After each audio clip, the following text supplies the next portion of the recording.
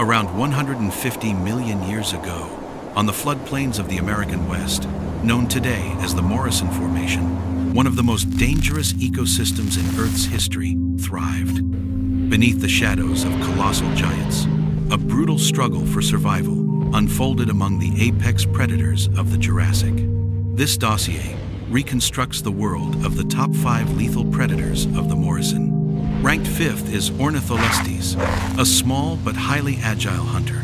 Comparable in size to a modern wolf, it possessed light, pneumatic bones, and long, grasping forelimbs.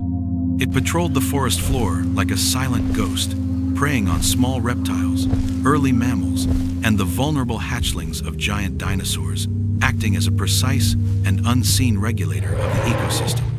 In 4th place stands Ceratosaurus, the horned lizard built like a Jurassic brawler. A relic of an older lineage, it thrived in swampy, densely vegetated environments. Its elongated, blade-like teeth delivered deep, devastating wounds, while a row of osteoderms armored its back. With its horn and facial ridges used for dominance display, Ceratosaurus was a durable ambush specialist, surviving in the margins.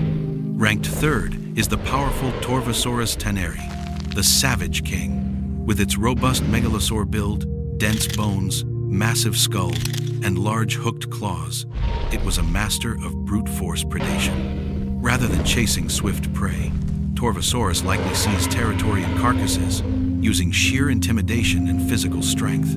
It was the heavy tank of the Jurassic.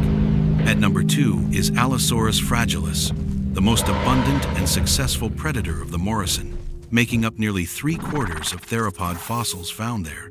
Fast, agile, and tactically brilliant, it employed the famous hatchet bite technique, striking downward with powerful neck muscles to inflict rapid blood loss. Evidence suggests loose cooperative hunting to bring down massive sauropods, proving that strategy and speed trump raw power. The apex of the list is Saurophaganax maximus, the lord of lizard eaters, reaching lengths of 13 meters and weights near 4 tons. As a distinct and extreme evolutionary response to colossal sauropod prey like Supersaurus, it ruled the top of the food chain. To hunt giants, it became a giant.